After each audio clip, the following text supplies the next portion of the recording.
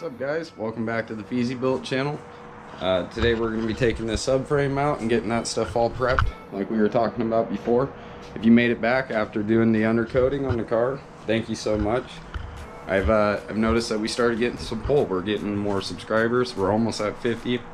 But I have a big announcement that hopefully kind of push us to the next level. So let's go upstairs and check it out.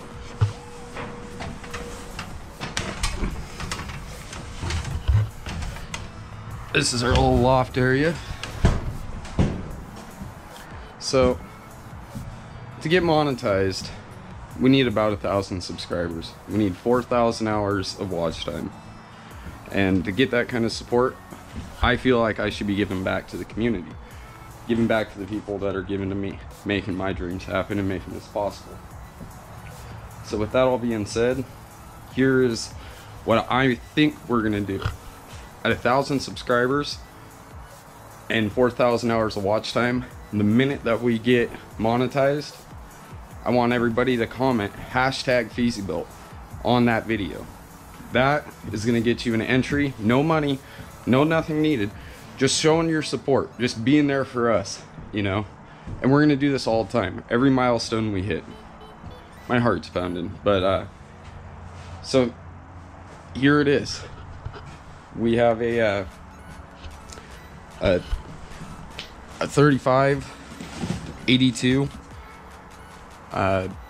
journal bearing turbo. I mean, it's pretty basic, but this turbo cost me 250 bucks and we've had great success with them all the time. It's a nice turbo.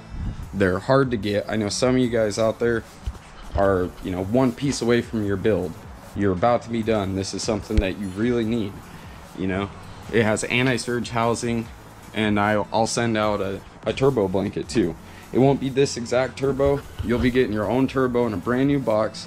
You'll have to, the winner will have to send me their address, and I'll be shipping this directly to you. I'll buy it and have it shipped directly to your doorstep. Like I said, you don't have to put a single dollar down. All you have to do is subscribe and follow with us on our journey. You know, this is something we're gonna do all the time, and the prizes are gonna get bigger and better. You know, we'll have ball bearing turbos, Garrett's, all that kind of stuff, because I notice a lot of these YouTubers, one thing that they do is they take and they take and they take, but they never give back. And I don't want to be that guy. So for the little guys, you know, I want to give back and help make builds happen, maybe sponsor people. You know, I don't have all the time in the world, but I work, I make good money, and this is something I feel like I need to do. So, and that being said, there's also going to be a second and a third prize, or third place prize, so that, you know, it's not just one guy getting it. This is pretty basic. This is like a $40 palm sander. This one's brand new, still out of the box. I just did this for a little review, and I'll ship out probably a $15 gift card to wherever you want.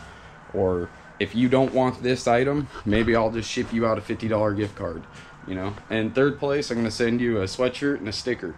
You know, now this is all free. This is just for you helping me and for me giving back to you guys. So, you know, all we have to do is hit 1,000 subscribers. So share, try to get us out there, try to get us known. And so let's get back to today's project. I just wanted to reveal this to you guys.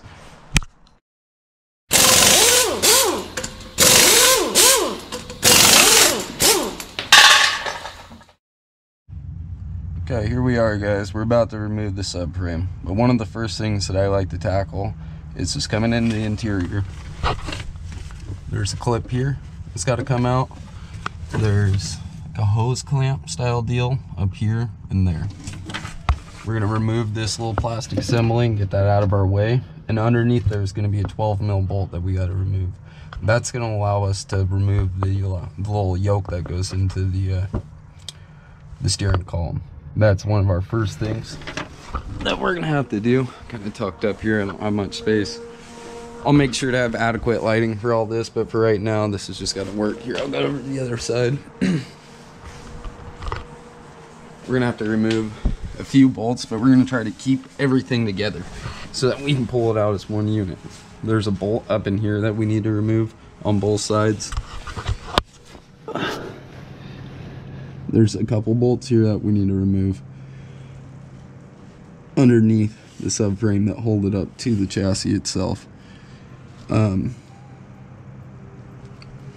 We need to make sure everything's out of the way. It's kind of basic stuff. I'll go more through it as I get to actually unbolting things and getting the lights laid out so you guys can see what's going on. But like I said, it's pretty simple. We're gonna try to pull it out in one unit. We're just gonna use the jack. I'm here by myself right now, but I got a couple friends coming over, so you know, I don't know how much audio there's gonna be in the next couple clips. You know, we're just gonna be getting after this. Once we get this out of the way, we can completely tear down the engine bay. That's like one of my first things that I never do this, but I need to, so you can properly paint everything. You'll see what I'm talking about. When this gets out of here, there will be spots that I completely missed that you couldn't see with the motor in there, so I didn't care prior. But now we're trying to make this perfect, so it's something we're gonna have to do. We're gonna have to pull the brake lines and everything off the firewall, pull the wiring and all that out of here. Just basic stuff, guys. You probably already know it, but maybe you don't, so I'm just kind of going over everything that we're gonna have to do. A lot of these bolt holes, you know, we're not going to use ever anymore, but we're going to leave a couple for just options, boost controllers, little things that might need to be bolted up around the engine. That way we don't have to add them later. But other than that, we're going to try to remove the majority of everything. This body, the body filler and stuff here, I just sanded that down, and I think I'm gonna leave it like that. I was thinking about stitch welding it, but I don't know. We might have stitch welding done. I just don't have the proper power out here. And we'll be getting back into this eventually one day anyways. This car just gets tore apart all the time. So with all this being said, I think all I'm gonna do here is start pulling bolts, maybe put you guys on time lapse underneath there if I can get a light worked out and everything so you can see what I'm doing, and get this guy yanked out, and then we'll see what we're looking at after that and what we're gonna do. So once again, thank you guys for watching the videos. I really can't stress how much subscribing supports the channel, and it's gonna help the growth. It's gonna help us buy audio equipment, it's gonna help us get video equipment, it's gonna help us build more projects, get a bigger shop, do all kinds of stuff, and it's gonna take time, and I'm willing to put the work in, but I need you guys to be backing me, you know, because this actually takes a lot of work, and it takes a lot of courage to put yourself on film and out there for the entire world. So I hope you guys realize that. And you know, the people that you're watching already that have 1 million subscribers, it still means the world to them for you to like and comment and let them know that, you know, you support their content.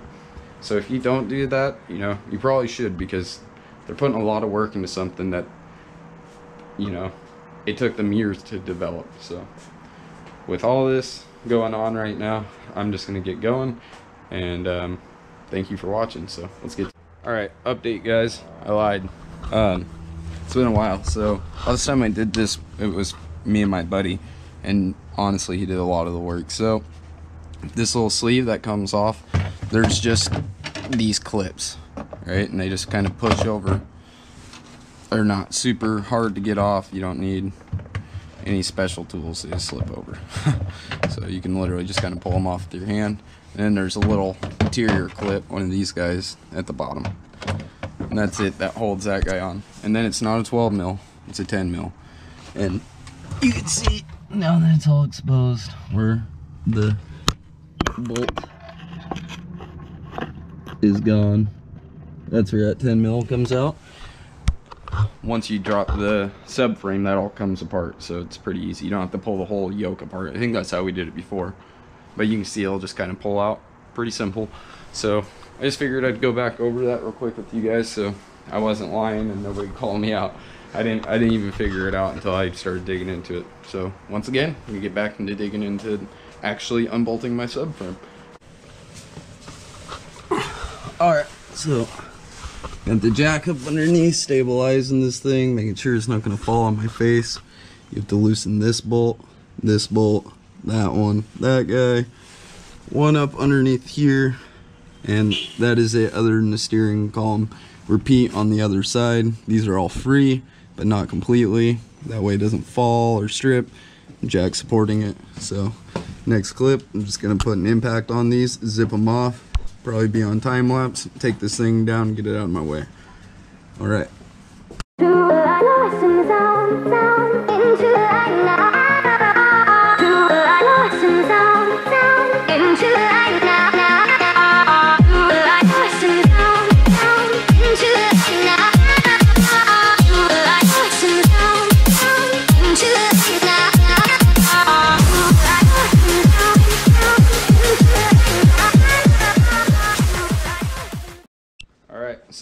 guys, got the subframe out. Like I said before, it was just, I don't know, 8 bolts or something like that, and the steering rack bolt. Pretty simple. Drop the whole system. Now I gotta yank this guy out and start pulling it apart so I can paint the subframe housing. Check out my steering rack, which is actually in really good shape. But I just ordered new inner and outer tie rods and tubular upper control arms for this thing, so those will be coming in the mail, and this is just going to be beautiful. It's going to look brand new. It's what the car deserved. I'm going to be going to a NSX style caliper on the front with Mini Cooper big rotor. I like big brakes, if you can't tell.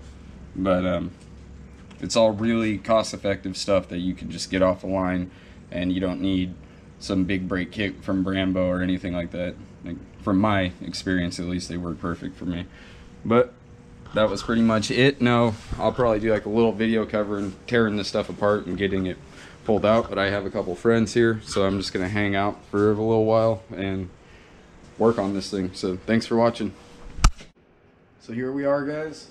I think the last clip we pulled this subframe out and we slid it out the side, right? So now we got it on a bench, which is really easy to service, and I got new inner and outer tie rods coming, like I mentioned before, so I just went ahead and I'm gonna use this as like a place to hold it down so it's not trying to roll away from me as I pull these off. I thought I'd go over this really quick and just do a quick scene on how to pull these off. If you have it on a table like this, you don't need the tool, but if you don't, it's on the car. There's actually a big tool that slides over, and you'll have to pull off the outer tie rod to access it. But anyways, in my case, I didn't need that. All I did was pull the clip. Actually, let's show you this. So if you've seen these clips before, I've broken so many of them, and they were never clean enough for me to see how they actually come apart. See how it's like a zip tie? It kind of slides into those channels, right? So after you get those pulled on, or if it's on there already, there's these little tangs on the side that fold over. These would fold over both sides to hold that in place. All you do is take a flathead and pry those apart on both sides, and then you can pull this out, and that'll let the boot slide back. For this one, you just get a little flathead underneath of it, kind of pry and shimmy it off until you get it out of the way. That way you can move this up and down and access the inner shaft of the inner tie rod, which, I only got one hand to do this, so it's kind of hard. But once you get to that guy, you can see it's just got kind of squared corners. I didn't have a big enough wrench, but you could use a box and open end wrench, but I don't know what size it is, of course, because I just use a pair of pliers to get them off. They're not very tight, they're really easy to get off. So after you get both of those off, you unbolt, bam, bam, bam, bam, and your whole steering rack will come off in one piece. The only reason I'm doing all this is because I got to paint all this and I'm servicing everything, so I might as well anyways. I'm going to pull the lower control arm off. That's this bolt, and there's 2 up here that you've seen me get before, or 4 bolts that hold this whole rear bushing and assembly in. So I'm going to quit rambling. I'm just going to put you guys on time lapse, and you're going to be on that little mount over there as I just tear this apart. And then I think that's going to be it for the night after this is all torn apart. You know, my friends took off and it's getting late. I'm hungry, so I'm ready to go home and just eat some food. Like, comment, subscribe. Remember, subscribing is literally an entry into getting that turbo, or getting a gift card, or the sweatshirt. You know, one way or another, that's gonna get you something. So hopefully you guys pick up on that and subscribe and tell your friends, your family. We got a bunch of big content coming.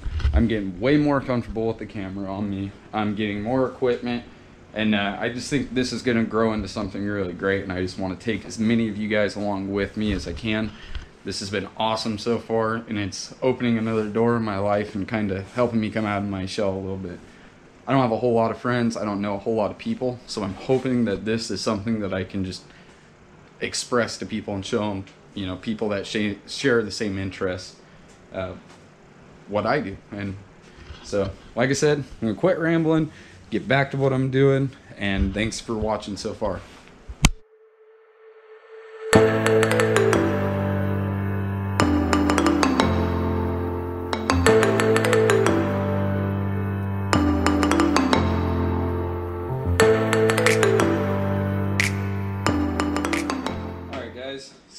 this bolt's busted free, I'm just going to come through into the 17 mils. This side of the rack is 17, this side's 14.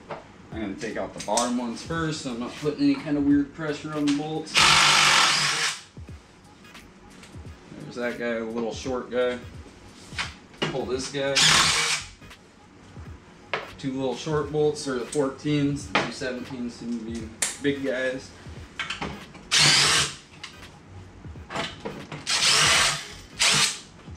Alright. So we got our two 17s, our two 14s out. There's our steering rack. Pull this, put this out of the way, because that needs to be pressure washed and cleaned up. Now, my engine mount is two 14s and one 16 because I'm using one of the bolts that came with the kit for the mount. These are Rev 9 solid mounts, they're like 75As. I highly recommend them. They're cheap, they're just as good as Innovative or any of the others. And we run them on all of our cars. Zero failure. Never, the pulley never slips, none of that kind of stuff. So, we got our engine mount out. Now we got pulley slower control arms. Like I said, the other two bolts or 4 bolts out of the end are already out because we had to pull the subframe out.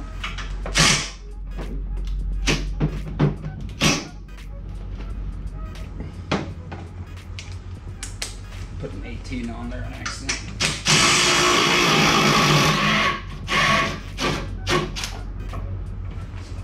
There's that control arm.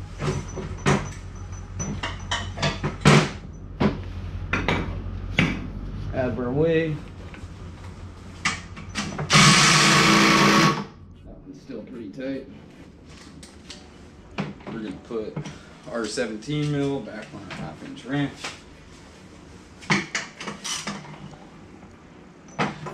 Yeah, she's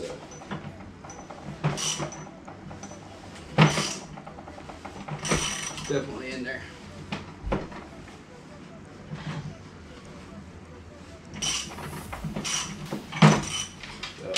Try to do is support this control arm, see if it's just putting unnecessary pressure on it.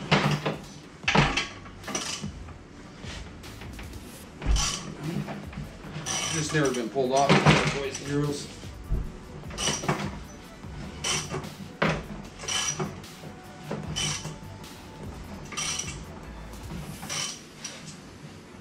We might even need to take some heat to the back side of this guy. Just keep on going for now, I guess.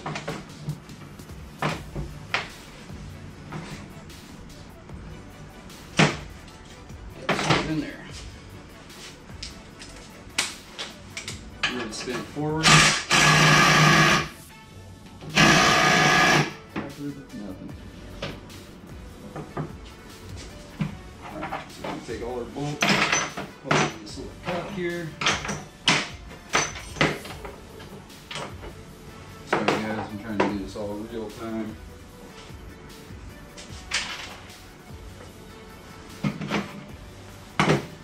Here, take this guy.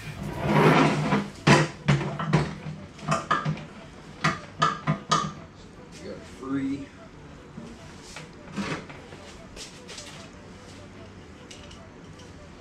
I guess that could have just been unnecessary pressure being put on that feller. So.